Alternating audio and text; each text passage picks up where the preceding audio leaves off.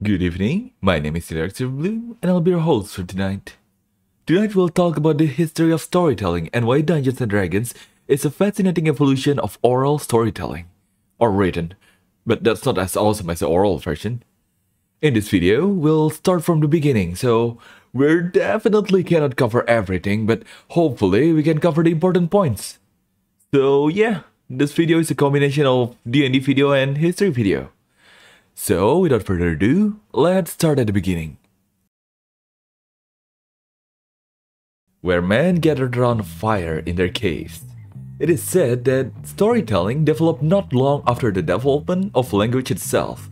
Now, of course, since we're talking about time before recorded history, it is impossible to prove.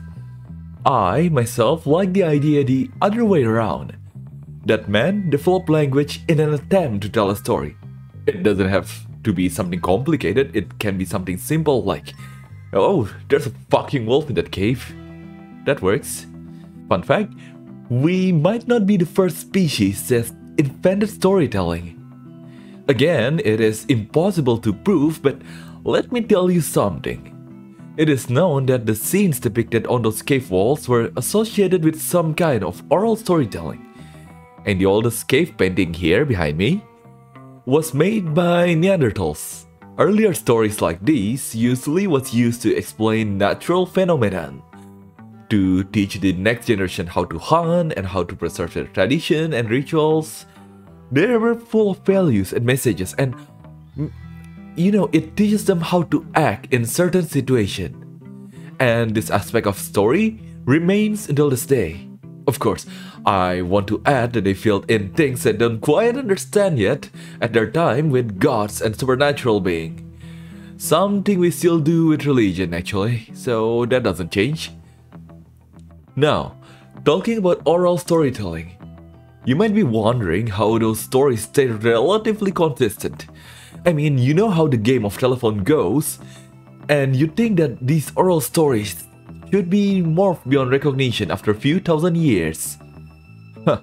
Let me tell you about an African tradition of story ownership. Now, what the fuck is it? Is it some copyright stuff? Not really.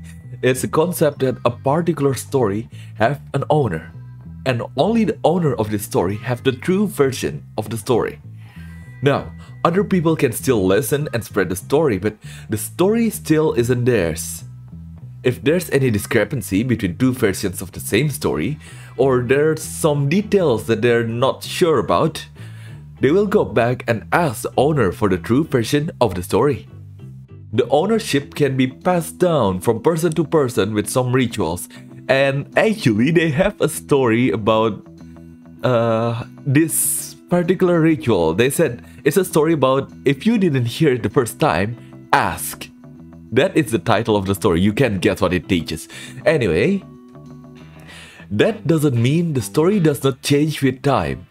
It is supposed to change and evolve with time. The story of Anansi, for example. Oh, this is Anansi by the way, the spider god, the owner of all stories in African tradition. The story for Anansi, for example. If it is told today, it will incorporate the smartphones and the internets and stuff like that. But no, some ignorant bastard decided to write it down and the story stagnates. What a cunt. Well, that's what happened when you bestow a written form to an oral story. It stagnates. Now, there's also some oral stories that survive until this day exactly because they're written and recorded so early in time. Some examples for oral stories that's more famous for their written form are the Epic of Gilgamesh and the Odyssey. Odyssey.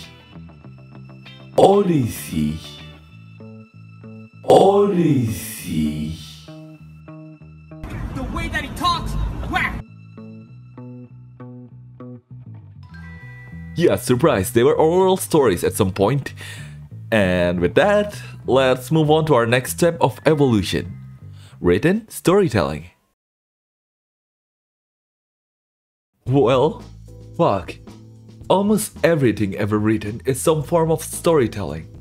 So it's not like I can cover everything in a short video. Scientific reports, news, magazines, novels, fuck, even your blog and Reddit posts are some kind of written storytelling. Here's the deal. I'll talk about some of the important ones, not everything, but most of you are familiar with this form of storytelling anyway, so fuck it. Let's start with the oldest surviving tale known to man, the Epic of Gilgamesh. It is created as a series of poems about King Gilgamesh around 2000 years BCE and then compiled into one singular work a couple hundred years later. Then, we discovered some surviving copies in the 7th century BC ruins of a library. Also, it's written on the city wall, but I cannot find any reports or article about it, so I'm just going to mention it as a fun fact. Anyway, a bloke called George Smith was hired by British Museum to translate it, and the result was published as a Chaldean account of Genesis. I know, Gilgamesh, Chaldea, haha, Fate Grand Order, yeah. Though I'd prefer if they kept the original title though, Shutur Elishari, surpassing all other kings. By the way, talking about British Museum, I think they sell a replica of this tablet here behind me and fuck, I really want it. Moving on, next is the Bible. But since most of you are familiar with it and this subject is a bit touchy, we're just going to skip it. Definitely not because I'm too lazy to research it. Anyway, yeah, important stuff, Bible. Yeah, sure, worth mentioning. What else? Oh, printed newspaper, Germany, 1609, that's important. It's a bit obsolete now because internet. Oh, the internet. Wait, that's a bit too far. I'm saving it for the next section. You know what? This is going nowhere. So yeah, written stories been here since forever and most of them can be their own video. So I'll give them their own video. Maybe. We'll see. Let's move on to the next section. The future of storytelling. Right, when we think about this kind of media, we think photos, movies, YouTube videos, blogs, all that kind of stuff. No, that's not what I'm talking about. There are new vessels for stories, yes, but visual component in oral storytelling isn't something new, and theatrical plays been here since a long time, so movie is just a modern take on theatrical play. Everything on the internet are either oral or written storytelling on a brand new platform, that's it. Don't get me wrong, the internet helped us to reach more people to hear our stories, but they're not a new form of storytelling. Then, what's new, you may ask? Ho, let me tell you. Role-playing video games. Specifically, because some games doesn't have any kind of story to be told at all. I'm looking at you, Battle Royals. Never before in the story of mankind can we enter the world where the story is set. Oh, we've dreamt about it. Even wrote stories about entering the world of tales and wonders in Arabian Nights, and now we have the technology to do so. We have technology!